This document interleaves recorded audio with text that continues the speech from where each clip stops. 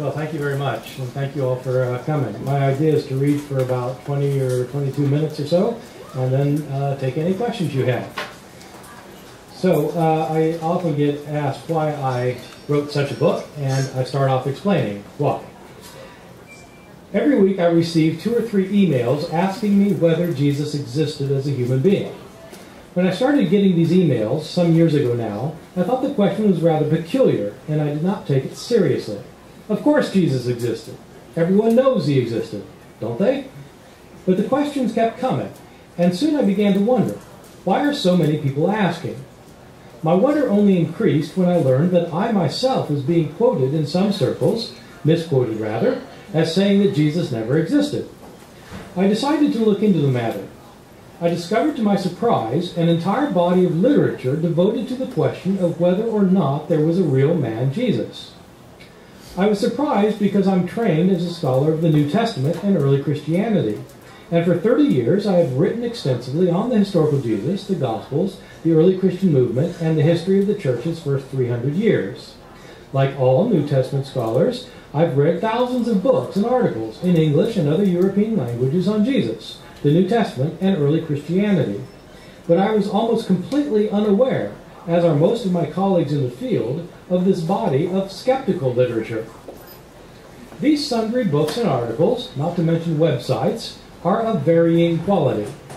Some of them rival the Da Vinci Code in their passion for conspiracy and the shallowness of their historical knowledge, not just of the New Testament and early Christianity, but of ancient religions generally, and even more broadly, the ancient world. But a couple of bona fide scholars, not professors teaching religious studies in universities, but scholars nonetheless, and at least one of them with a Ph.D. in the field of New Testament, have taken this position and written about it. Their books may not be known to most of the general public interested in questions related to Jesus, the Gospels, or the early Christian Church, but they do occupy a noteworthy niche as a small but loud minority voice. Once you tune into this voice, you quickly learn just how persistent and vociferous it can be. And the voice is being heard loud and clear in some places. Even a quick internet search reveals how influential such radical skepticism has been in the past and how rapidly it is spreading even now. For decades, it was the dominant view in countries such as the Soviet Union. Yet more striking, it appears to be the majority view in some regions of the West today, including some parts of Scandinavia. The authors of this skeptical literature understand themselves to be mythicists, that is, those who believe that Jesus is a myth. When mythicists use the term myth, they often seem to mean simply a story that has no historical basis, a history-like narrative that in fact did not happen. In this sense, Jesus is a myth because even though there are plenty of ancient stories about him, they're not historical. His life and teachings were invented by early storytellers. He never really lived. Those who do not think Jesus existed are frequently militant in their views and remarkably adept at countering evidence that to the rest of the civilized world seems compelling and even unanswerable. But these writers have answers, and the smart ones among them need to be taken seriously, if for no other reason than to show why they cannot be right about their major contention. The reality is that whatever else you may think about Jesus, he certainly did exist.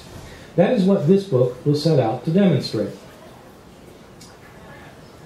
It's striking that virtually everyone who has spent all the years needed to attain the necessary qualifications is convinced that Jesus of Nazareth was a real historical figure. This is not a piece of evidence, but if nothing else, it should give one pause. In the field of biology, evolution may be just a theory, as some politicians painfully point out, but it is the theory subscribed to, for good reason, by every real scientist in every established university in the Western world.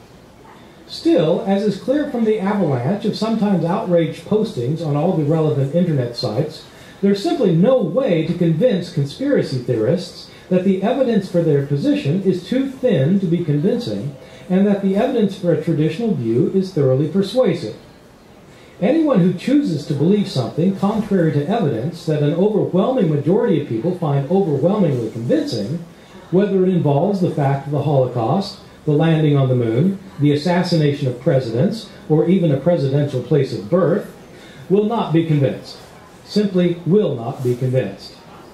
And so with this book, I do not expect to convince anyone in that boat. What I do hope is to convince genuine seekers who really want to know how we know that Jesus did exist, as virtually every scholar of antiquity, of biblical studies, of classics, and of Christian origins in the country, and in fact, in the Western world agrees. Many of these scholars have no vested interest in the matter.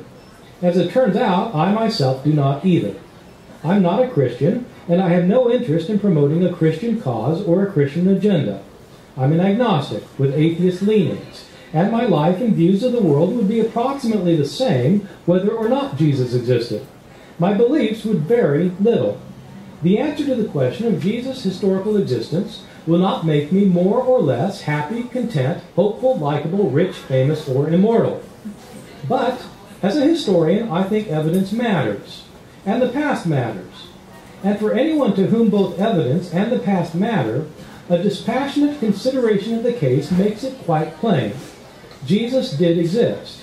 He may not have been the Jesus that your mother believes in, or the Jesus of the stained glass window, or the Jesus of your least favorite televangelist, or the Jesus proclaimed by the Vatican, the Southern Baptist Convention, the local megachurch, or the California Gnostic. But he did exist, and we can say a few things with relative certainty about him. Now I skip over from the introduction to read a couple pages on what mythicists typically say. The case that most mythicists have made against the historical existence of Jesus involves both negative and positive arguments, with far more of the former. On the negative side, mythicists typically stress that there are no reliable references to the existence of Jesus in any non-Christian sources of the first century.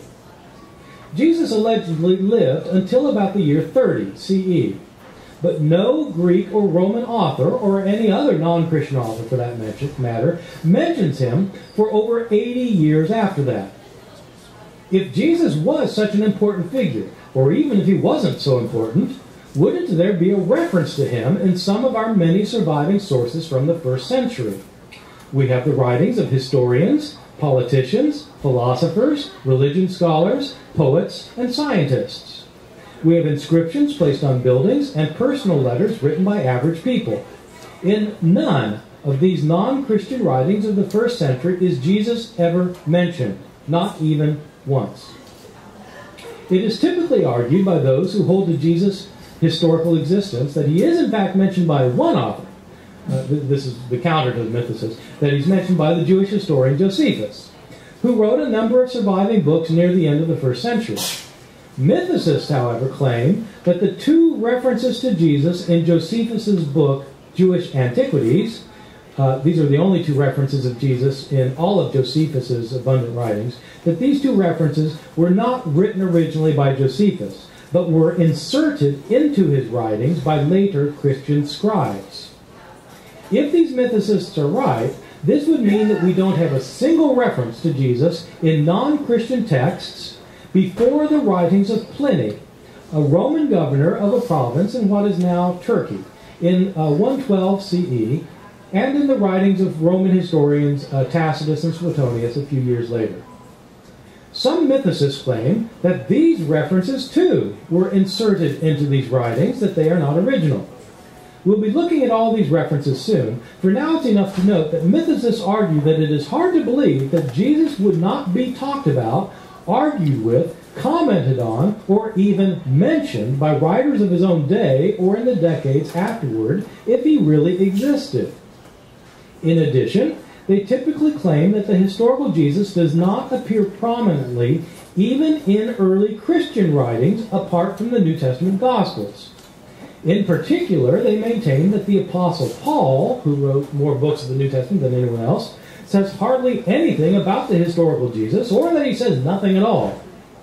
This may come as a shock to most readers of the New Testament, but a careful reading of Paul's letters shows the problems. Paul has a lot to say about Jesus' death and resurrection, especially the resurrection, and he clearly worships him as his Lord. but he says very little indeed about anything that Jesus said and did while he was alive. Why would that be if Jesus was in fact a historical person? Why doesn't Paul quote the words of Jesus, such as the Sermon on the Mount? Why does he never refer to any of Jesus' parables? Why doesn't he indicate what Jesus did? Why not mention any of his miracles, his exorcisms, his controversies, his trip to Jerusalem, his trial before Pontius Pilate, and so on? What this means is that Matthew, Mark, Luke, and John are our only real sources for knowing about the historical Jesus, and mythicists find these four sources highly problematic as historical documents. For one thing, they were written near the end of the 1st century at best, 4 or 5 decades or more after Jesus allegedly lived. If he really did live, wouldn't we have some earlier sources? And how can we rely on such hearsay from so many years later? Moreover, mythicists typically point out that the Gospels cannot be trusted in what they do say. There are many accounts of what Jesus said and did are chock full of contradictions and discrepancies, and so are completely unreliable. The Gospels are thoroughly biased toward their subject matter, and so do not present anything like disinterested history as it really was. They can be shown to have modified the stories they relate, and in some places they obviously have made up stories about Jesus. In fact, virtually all, or even all, of the stories may have been invented. This is especially the case with the so-called miracles of Jesus, narrated by the gospel writers to convince others to believe in him, but incredible to the point that, well, they're literally incredible, not to be believed. Okay, now, I'm summarizing the mythicist position here. Furthermore, many mythicists insist that the 4 Gospels ultimately go back to just one of the Gospels, Mark, on which the other 3 were based. This means that of all the many writers, pagan, Jewish, and Christian, that we have from the 1st century, assuming that Mark was written as early as the 1st century, we have only one that describes or even mentions the life of the historical Jesus. How plausible is that if Jesus actually lived? Given all these problems, some mythicists insist that the burden of proof rests on anyone who wants to claim that Jesus did in fact exist. Added to these negative arguments is one very important positive one, that the stories about Jesus, many of them incredible, all of them based on late and unreliable witnesses, are paralleled time and again in the myths about pagan gods and other divine men discussed in the ancient world. And so mythicists typically appeal to accounts of other gods or demigods, such as Heracles, Osiris, Mithras, Attis, Adonis, and Dionysus, who were said to have been born on December 25th to a virgin mother, to have done miraculous deeds for the sake of others, to have died, often for the sake of others, and to have been raised from the dead and later departed to live in the divine realm. I've already said a few words about such claims, and we'll examine them in greater detail at a later point. For now, it's enough to stress that mythicists make a two-pronged argument. Given the negative argument that we have no reliable witness that even mentions a historical Jesus, and the positive one that his story appears to have been modeled on the accounts told of other divinities, it is simplest to believe that he never existed, but was invented as another supernatural being. In this reading of the evidence, Christianity is founded on a myth. Okay, so after laying out the mythicist position, I start talking about what evidence there is for there being a historical Jesus. And I begin by talking about what we don't have as evidence. Some stuff that you might think we would have, we don't have. So, what we don't have. It may be useful to start by considering what we do not have by way of historical records for Jesus to set the stage for a more detailed consideration in the next chapter of what we do have. So first, physical evidence. To begin with, there is no hard physical evidence for Jesus 1,800 years before photography was invented, including no archaeological evidence of any kind. This is not much of an argument against Jesus' existence, however, since there's no archaeological evidence for anyone else living in Palestine in Jesus' day, except for the very upper crust elite aristocrats who are occasionally mentioned in inscriptions. We have no other archaeological evidence even for any of these persons.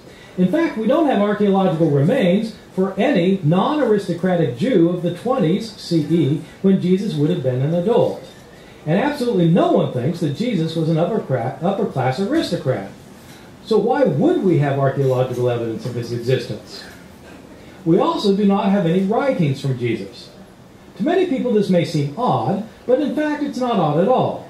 The vast majority of people in the ancient world could not write, as we'll see in greater detail. There are debates about Jesus' literacy, if of course he lived, but even if he could read, there are no indications from our early sources that he could write, and there's no reference to any of his writings in any of our Gospels. So there's nothing strange about having nothing in writing from him. I should point out that we have nothing in writing from over 99.99% of people who lived in antiquity. That doesn't mean, of course, that they didn't live. It means that if we want to show that any of them lived, we have to look for other kinds of evidence. Next, non-Christian sources. It's also true, as the mythicists have been quick to point out, and as I've already read, that no Greek or Roman author from the first century mentions Jesus. It would be very convenient for us if they did, but alas, they do not. At the same time, the fact is again a bit irrelevant, since these same sources do not mention many millions of people who actually did live. Jesus stands here with the vast majority of living, breathing human beings of earlier ages. Moreover, it is an error to argue, as is sometimes done by one mythicist or another, that anyone as spectacular as Jesus allegedly was, who did so many miracles and fantastic deeds, would certainly have been discussed, or at least mentioned, in pagan sources if he really did exist. Surely anyone who could heal the sick, cast out demons, walk on water, feed the multitudes with only a few loaves, and raise the dead would be talked about. The reason this line of reasoning is in error is that we are not asking whether Jesus really did miracles, and if so, why they and he are not mentioned by pagan sources. We're asking whether Jesus of Nazareth actually existed. Only after establishing that he did exist can we go on to ask if he did miracles. If we decide that he did, only then can we revisit the question of why no one in that case mentions him. But we may also decide that the historical Jesus was not a miraculous being, but a purely human being. In that case, it's no surprise that Roman sources never mention him, just as it is no surprise that these same sources never mention any of his uncles, aunts, cousins, nieces, or nephews, or in fact, nearly any other Jew of his day. In that connection, I should reiterate that it is a complete myth, in the mythicist sense, that Romans kept detailed records of everything, and that as a result, we are inordinately well informed about the world of Roman Palestine, and should expect then to hear about Jesus if he really lived. If Romans kept such records, where are they? We certainly don't have any. Think of everything we do not know about the reign of Pontius Pilate as governor of Judea. We know from the Jewish historian Josephus that Pilate ruled for 10 years between 26 and 36 CE. It would be easy to argue that he was the single most important figure for Roman Palestine for the entire length of his rule. And what records from this decade do we have from his reign? What Roman records of his major accomplishments, his daily itinerary, the decrees he passed, the laws he issued, the prisoners he put on trial, the death warrants he signed, his scandals, his interviews, his judicial proceedings? We have none. Nothing at all. I might press the issue further. What archaeological evidence do we have about Pilate's rule in Palestine? We have some coins that were issued during his reign. One would not expect coins about Jesus, since he didn't issue any. And we have only one, fragmentary inscription discovered in Caesarea Maritima in 1961 that indicates that Pilate was the Roman prefect. Nothing else. And what writings do we have from him? Not a single word. Does that mean he didn't exist? No. He's mentioned in several passages in Josephus and in the writings of the Alexandrian Jewish philosopher Philo and in the Gospels. He certainly existed, even though, like Jesus, we have no records from his day or writings from his hand. And what is striking is that we have far more information about Pilate than about any other governor of Judea in Roman times. And so it's a modern myth to say that we have extensive Roman records from antiquity that surely would have mentioned someone like Jesus had he existed. It's also worth pointing out that Pilate is mentioned only in passing in the writing of the one Roman historian, Tacitus, who does name him. Moreover, that happens to be in a passage that also refers to Jesus in the Annals of Rome, Book 15. If an important Roman aristocratic ruler of a major province is not mentioned any more than that in the Greek and Roman writings, what are the chances that a lower-class Jewish teacher, which Jesus must have been, as everyone who thinks he lived agrees, would be mentioned in them? Almost none. I might add that our principal source of knowledge about Jewish Palestine in the days of Jesus comes from the historian Josephus, a prominent aristocratic Jew who was extremely influential in the social and political affairs of his day. And how often is Josephus mentioned in Greek and Roman sources of his own day, the 1st century CE? Never. Think of an analogy. If a historian 60 years from now were to write up a history of the American South in, say, the 20th and 21st centuries, is he likely to mention Zlatko Pleshek? Zlatko's not here, I hope. Zlatko is my brilliant colleague who teaches courses in ancient philosophy, Gnosticism, varieties of early Christianity, and other subjects. Would they mention Zlatko? Almost certainly not. What does that prove? Technically speaking, it proves nothing. But it does suggest either that Zlatko never existed, or that he did not make a huge impact on the political, social, or cultural life of the South. As it turns out, Zlatko does exist. I bought him dinner last night. So, if he is not mentioned in a future history of the South, it will no doubt be because he did not make a big impact on the South. To show he existed, one would have to look at other evidence. For example, copies of the 2 books he has written. Unlike Jesus, Zlatko can write, and in fact, writes very well. And unlike the 1st century, we have the mass production and distribution of books plus libraries to house them in. So too with Jesus. If he is rarely mentioned, it is barely relevant to the question of his existence.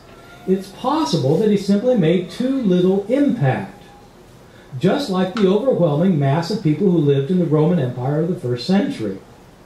Many Christians do not want to hear that Jesus did not make an enormous splash on the world of his day, but it appears to be true. Does that mean he did not exist? No, it means that to establish his existence, we need to look at other kinds of evidence. So for the bulk of the book, I look at the evidence, from the New Testament Gospels especially, and from the writings of the Apostle Paul. And I devote a chapter to 2 key arguments that pretty much cinch the case that Jesus must have lived. One of which is easy to summarize. The Apostle Paul actually knew Jesus' closest disciple, Peter, as he tells us, and he knew Jesus' brother, James. And as I argue, if Jesus didn't exist, you would think that his brother would know it. And there's actually one other argument that's too complicated to go into that cinches it, that Jesus almost certainly existed. I want to just end by reading a page or so on one of the common arguments used by mythicists about Jesus. One of the most widely asserted claims found in the mythicist literature is that Jesus was an invention of the early Christians who had been deeply influenced by the prevalent notion of a dying and rising God, as found throughout pagan religions of antiquity. The theory behind this claim is that people in many ancient religions worshipped gods who died and rose again. Osiris, Attis, Tammuz, Heracles, Melkart, Elshmun, Baal, and so on. Originally, the theory goes, these gods were connected with vegetation and were worshipped in fertility cults. Just as every year the crops die in winter but then come back to life in the spring, so too with the gods who are associated with the crops. They die when the crops do and go to the underworld, but then they revive with the crops and reappear on earth raised from the dead. They are worshipped then as dying, rising deities. Jesus, in this view, was the Jewish version of the pagan fertility deity, invented by Jews as a dying and rising God. Only later did some of the devotees of this Jewish deity historicize his existence and begin to claim that he was in fact a divine human who had once lived on earth, who had died and then rose again. Once the historicizing process began, it continued rapidly until stories were told about this God-man, and eventually a whole set of narratives were invented by authors like Mark, the author of our first gospel. These narratives were not based on real history, however. They were based on myths that had been historicized. This view of the invention of Jesus is nearly ubiquitous among mythicists. There are, however, two major problems with this view that Jesus was originally invented as a dying, rising God, modeled on the dying and rising gods of the pagan world. First, there are serious doubts about whether there were, in fact, dying, rising gods in the pagan world, and if there were, whether they were anything at all like the dying, rising Jesus. And the answer probably is no, there were not gods like that. Second, there is the even more serious problem that Jesus could not have been invented as a dying, rising God because his earliest followers did not think he was God. I go on and show that. So I've tried to put something that will offend everybody in this book. So I'll stop there. Thank you very much.